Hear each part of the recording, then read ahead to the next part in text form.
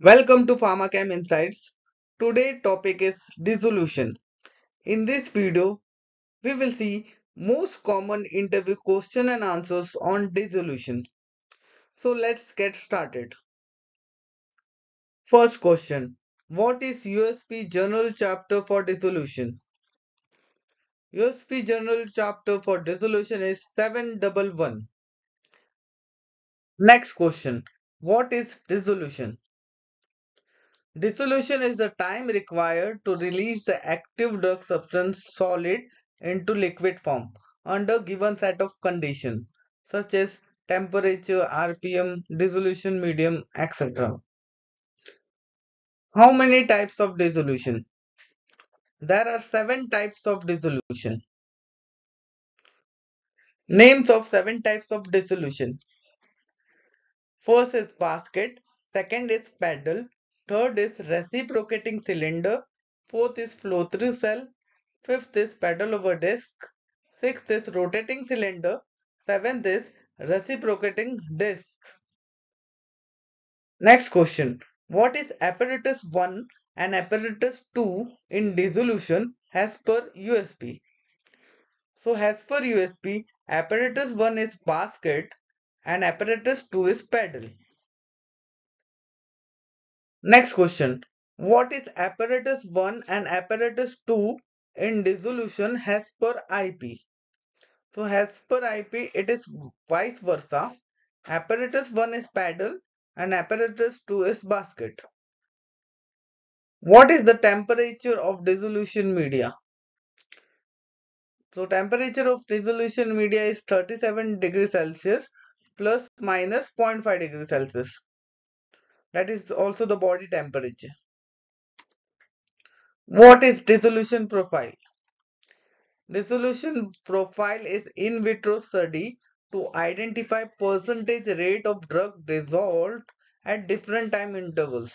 Example time in minutes such as 5, 10, 15, 30, 45, 60 minute and infinity. Next question. What is Q value in dissolution? So Q value is the amount of active drug ingredient dissolved in dissolution medium. What is the difference between dissolution and disintegration? Dissolution. It is the time required to dissolve the drug in the medium, while disintegration, it is the time required to break the drug into fragments. Next question. What is aliquot withdrawal position of dissolution sample? Aliquot must be withdrawn from a zone midway between the surface of the dissolution medium and the top of the rotating paddle or basket, not less than 1 centimeter away from the vessel wall. Next question. How many stages of dissolution test? There are 3 stages of dissolution test, that is S1, S2 and S3. How many units are analyzed in each stage? In S1, 6 units are analyzed. In S2, 6 units. Total is S1 plus S2, that is 6 plus 6 is equal to 12 units analyzed in S2. In S3, there are 12 units, but total is equal to S1 plus S2 plus S3, that is equal to 24 units are analyzed in S3. If S1 fails, then we have to do S2.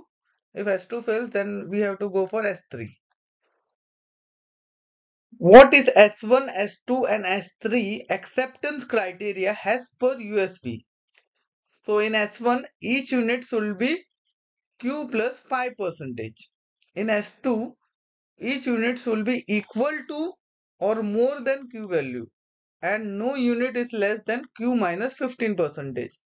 In S3 stage criteria, each unit should be more than Q, not more than 2 units are less than Q minus 15%. And no unit is less than Q minus 25%. In S3 criteria, not more than 2 units, 2 units if less than Q value, then it is passed. And no unit is less than Q minus 25%. Next question. Why dissolution need to be performed? So answer for this, to identify the percentage of drug dissolved in respective medium. Which make of instrument do you handle? Electrolab, Lab India. If you are handling some other make of instrument, please write in the comment box. Thank you. Please like, share and subscribe my videos so I will get motivated to create more videos of this kind. Also show your support in the comment section. Bye.